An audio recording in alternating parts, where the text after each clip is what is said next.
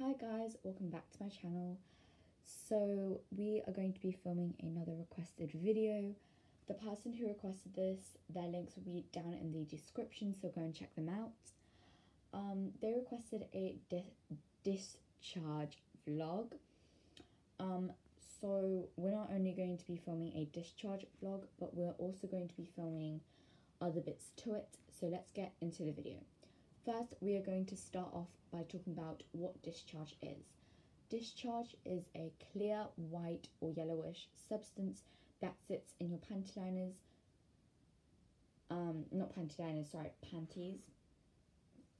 Basically known as underwear.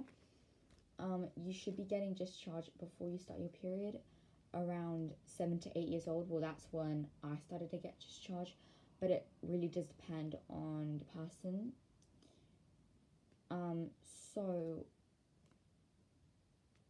one way to keep your underwear clean from having discharge all over your underwear is using panty liners. Panty liners are the main thing during discharge. The panty liners that I love to use are the Always Dailies Singles to Go wrapped normal. I love these panty liners because they really do absorb everything that comes out of your body. So that's what I like to use. There's no need to use a pad or tampon. Definitely don't use a tampon because you should be only using tampons during your period if you want to. But during your discharge days, you should only be using panty liners.